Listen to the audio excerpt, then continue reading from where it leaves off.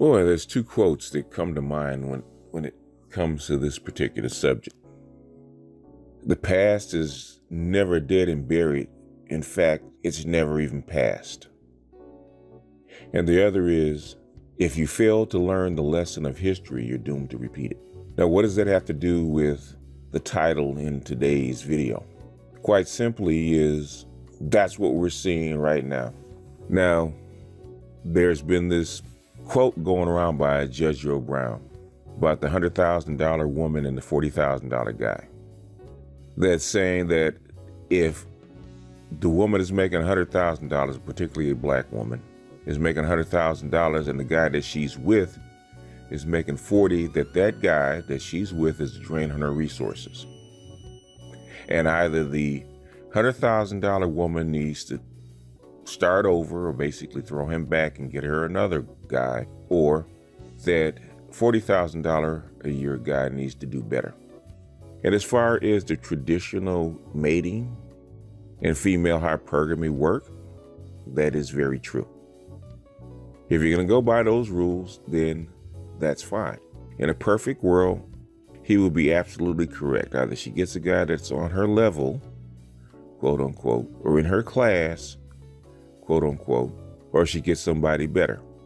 And the man should get a woman that's more suitable to him, that's in his class or even lower. Because the old saying is, women marry up and men marry down. And in a perfect world, that's probably the way it should work. But what about the two quotes that I just gave at the beginning of this piece? I've been telling all the men here for the last 4 years that the economy was going to bring the women back. Eventually, the stress on the economy was going to put pressure, a financial pressure on the females, on the women, and they were going to have to make a decision.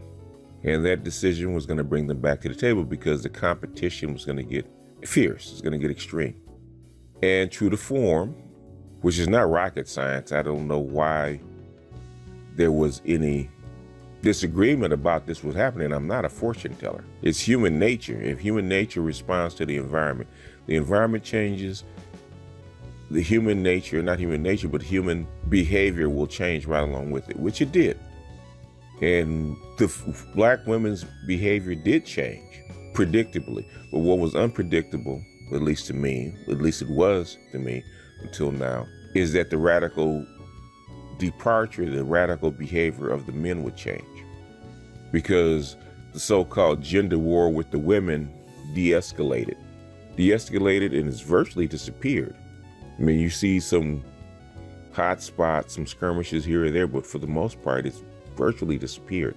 What we now have is a war, a civil war between the men, between the manosphere, or the tatters that's left of the manosphere, which is something I didn't suspect would happen. But looking back at the obvious divide that there was back before the women forced us together, I guess once the enemy of my enemy is my friend no longer applies, people go back to shooting each other like the Hatfields and the McCoys. Be that it is as man. But the thing is, it's only been a year since my prediction or my forecast actually came true. Only been a year. And already groups of men have forgotten the past. And the old rhetoric is coming back because I think that's all they know. They only have one dance and they have to have a certain music to use their step with.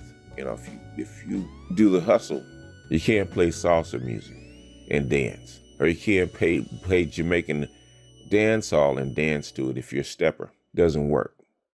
So this quote by Judge Joe Brown and the women's reaction to it, another thing that I don't understand about it, because women are living this reality. They're living this reality and them reacting to it with, how can I say, well, almost ignorance. Because you don't look at the numbers, especially in the black community. Now, for most of the wider population, and even for the wider population, those numbers don't particularly exist anymore. Especially when we talk about the medians, talk about the raw numbers and not averages.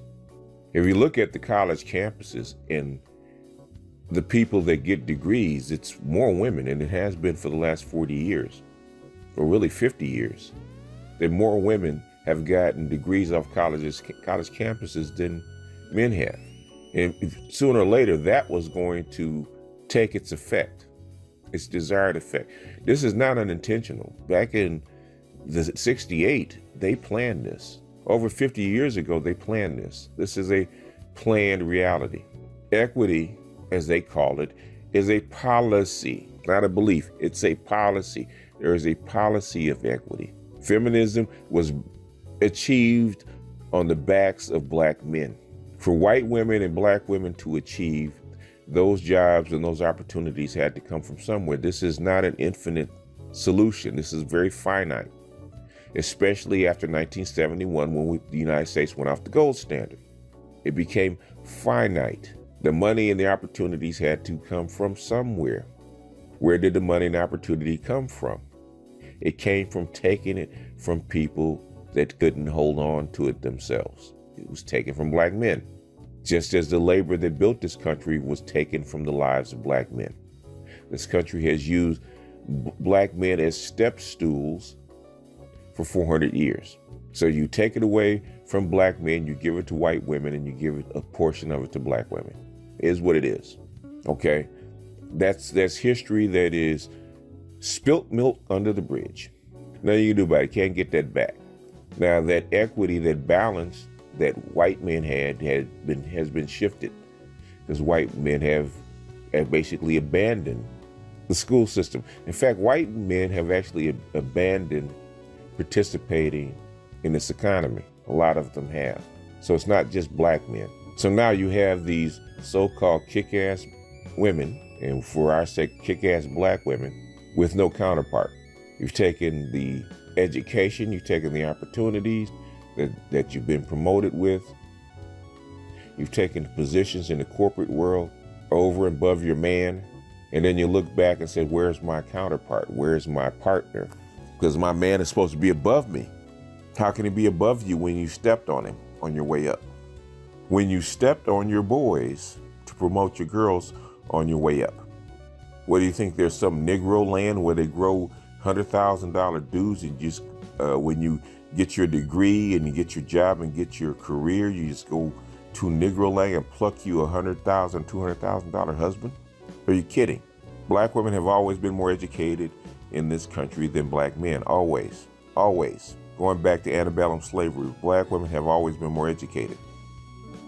Black men, until recently, were ahead of black women as far as wages are concerned. That is no more. So now what you have is a 50-50 situation, like it or not. And when you look at it, you look at the number of people that make over six figures, it's only about 5% if it's black men. About a little less than 10% if it's all men. Men making over $100,000, or people making over $100,000 is about 9%, give or take, depending on who you ask and where you draw your numbers from, but it's about 9%. When it comes to black men, it's 5%. When it comes to black men with degrees and $100,000, it's 3%. So the $100,000 woman has 3% of the men to choose from it, but that man, since being married down, he has 97% of the women to choose from. And since there's more than 2 million more degree holders that are female, that skews the numbers even lower. And the fact that there's 2 million more black women in the country skews the numbers even more.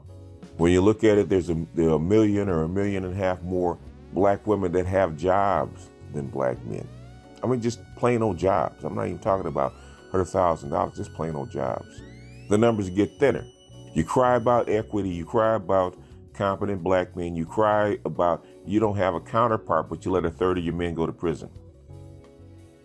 You let your boys slip from 65% of them being below grade level as far as reading is concerned, or to like 75% of them being what they call functionally illiterate in this society.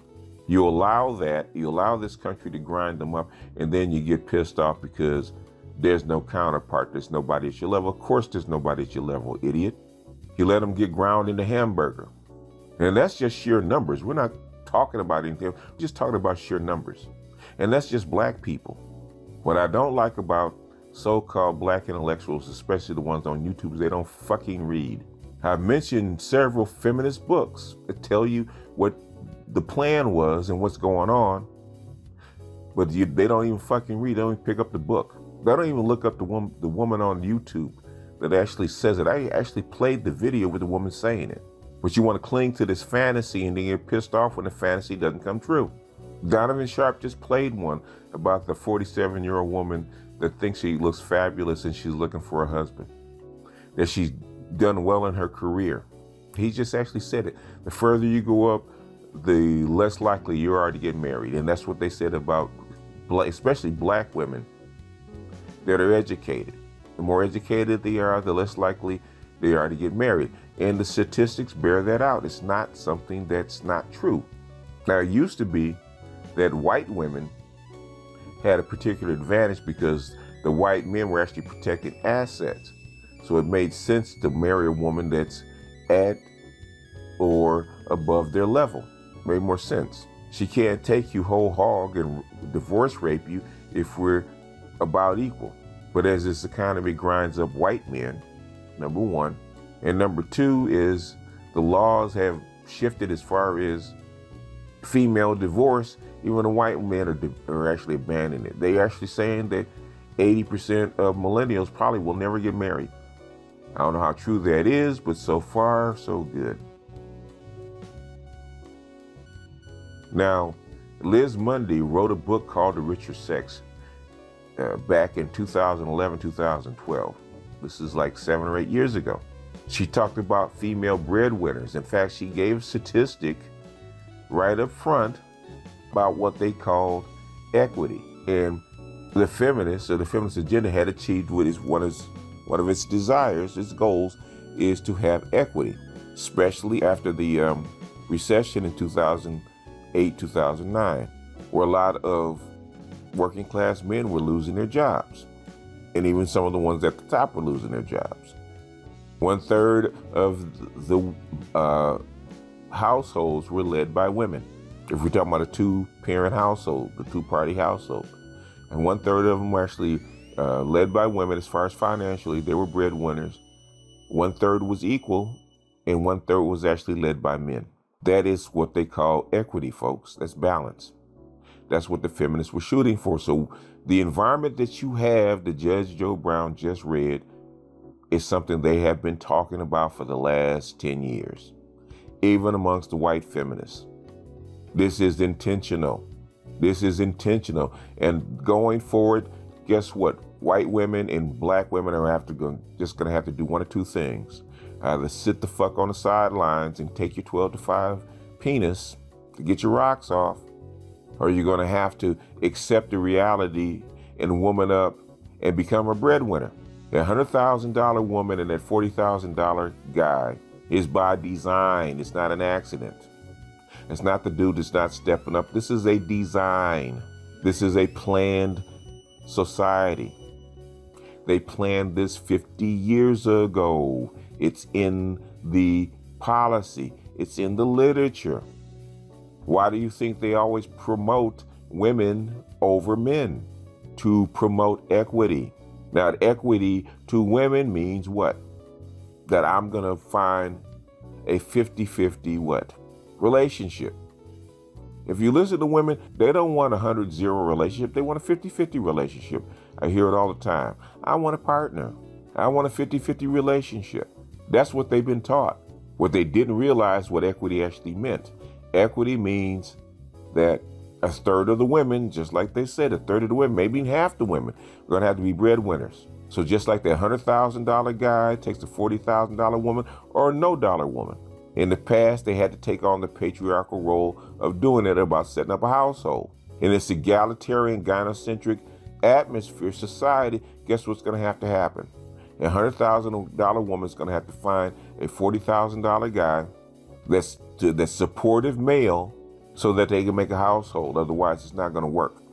So all this complaining about, I can't find a man on my level. You're not supposed to find a man on your level. You're supposed to date down. That's the whole idea of pushing you up. If they wanted you to marry up or continue to marry up, they would have no need to elevate you, to educate you. There's no need to have a $100,000 woman or a $200,000 woman. There's no need to have her, because society won't work that way. Very difficult to be hypergamous with 3% of the population, especially when men tend to marry down. Men don't marry for money. Men marry the woman that has the qualities that he wants for a wife. He gets in a relationship with the woman that he wants to be with because of the qualities that she has, not because of the money that she has. In fact, that woman making $100,000 a year, being with a guy that makes 40, she's actually lucky. Because 95% of the guys that make $40,000 a year and sees a woman that makes $100,000 wouldn't even approach her.